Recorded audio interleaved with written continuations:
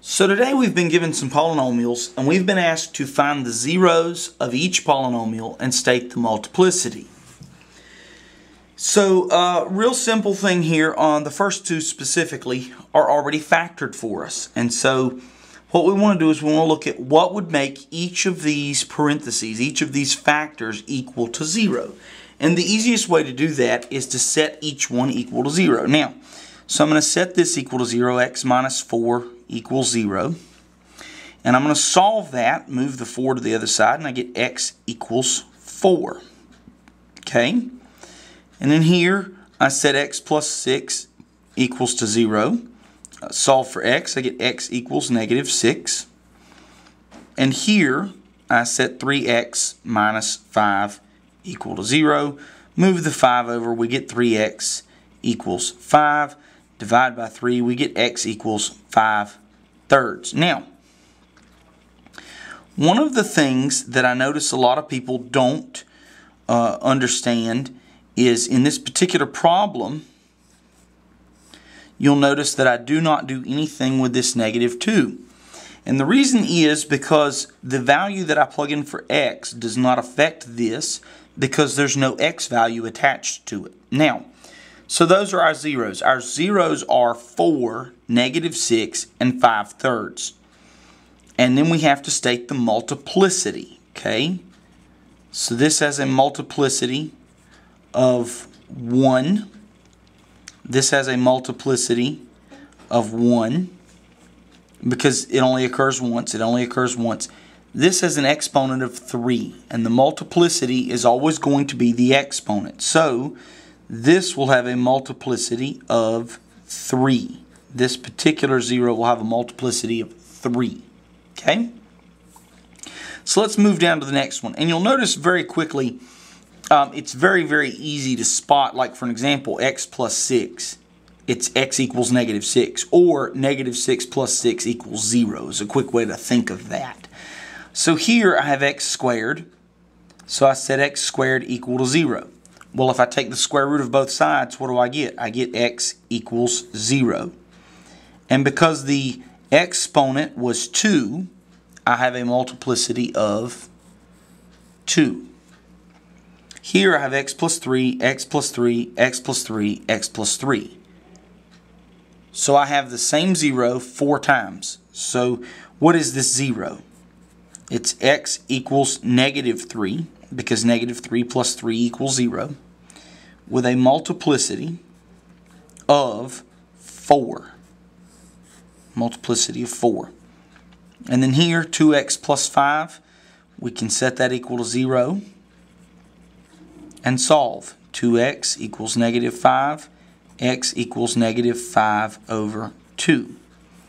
And it has a multiplicity of 1. Because it only occurs one time. Okay? So that's how we find the 0 and the multiplicity of a particular function. Now, if it's already factored. And we use this to help us to sketch a graph of the function, and I'll do that later. I'll do a video of that later. What if I give you a function that is not factored? Then how do you find the zeros and the multiplicity? Well, you need to do two things. The first step is to set it equal to 0, and then the second step is to factor it. So I'm going to take this polynomial here, and I'm going to set it equal to 0. Set the y value here equal to 0. And I have 4 terms, so the easiest way for me to factor this is to group it. So I'm going to put x cubed plus 3x squared together, and then I'm going to put minus x minus 3 together. And I say, well, what can I factor out of x cubed plus 3x squared? What can I factor out of that? Well, I can factor out an x squared. What am I left with? X plus 3. Over here, I can factor out a negative 1. And what am I left with? Lo and behold, x plus 3. So what does this give me? Well, this gives me, remember, your individual factors make one factor. And then your common term makes up the other factor. So I get x squared minus 1 times x plus 3 equals 0. And there are my factors. Only I notice that x squared minus 1 is a difference of squares, so that will give me x plus 1 times x minus 1. That's the equivalent of x squared minus 1 times x plus 3 equals 0. Now, I'm still not done. All I've done is factor this. I still need to state the zeros and their multiplicity. Well, what will this give me? This will give me x equals negative 1. This will give me x equals 1. And this will give me x equals negative 3. And I can look at these and tell you, because when the coefficient of x is 1, you're going to have x plus 3 equals 0. You're going to move this to the other side.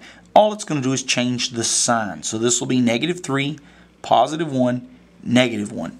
All with a multiplicity of 1. And the multiplicity becomes very important when we're graphing. It is not important if someone asks you to solve for the solution necessarily, although it can be. But it's very important when we try to graph these, okay? So the last question here, x to the fourth minus x to the third minus x squared equals x squared minus x. And we want to find the zeros. Well, the first thing to do is set it equal to 0. So I get x to the fourth minus x to the third minus x squared plus x equals 0. And then I say, okay, well, I've got an x term in all four of these, so I'm going to factor that out. So I get x cubed minus x squared minus x plus 1 equals 0. And then I say to myself, can I factor this in here by grouping? Well, I can try. No reason not to. So I get x times, and then I'm going to factor by grouping inside. X cubed minus x squared, I'm going to get x squared times x minus 1. And then here I'm going to factor out a minus 1, so I get minus 1 x minus 1 equals 0.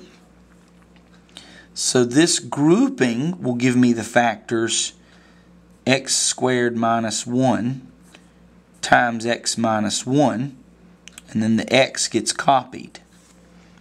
And then I have to remember that's a difference of squares, so I can factor it again.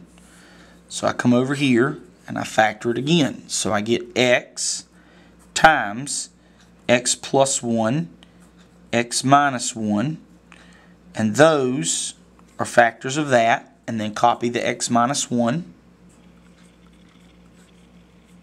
equals 0. Now, what do I have? I have the factors, but I noticed something. Those are the same. So what are they? You get x plus 1, x minus 1 squared. So this is going to give me a solution of x equals 0. This is going to give me a solution of x equals negative 1. And this is going to give me a solution of x equals 1. Okay? Exponent is 1, so the multiplicity is 1. This has an exponent of 1, so it's going to give me a multiplicity of 1. This has an exponent of 2, or if you go back up here, it occurs twice. So it's going to have a multiplicity of 2. And that's going to help us greatly in graphing these polynomials. Okay? So if you have any questions, please let me know.